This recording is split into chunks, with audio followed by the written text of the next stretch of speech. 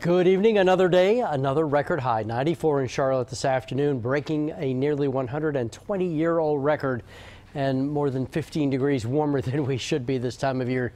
Basically, the heat goes on. That has been the big story.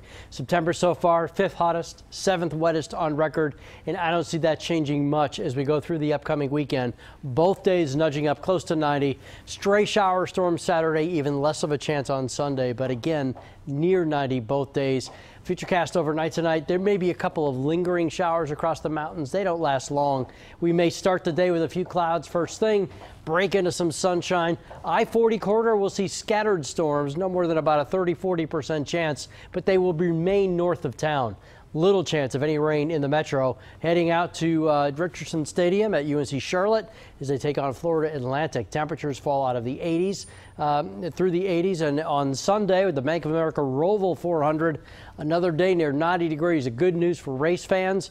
I don't see much chance for rain, but boy, it will be hot and stay that way pretty deep into next week. It'll be next Friday, a week from now.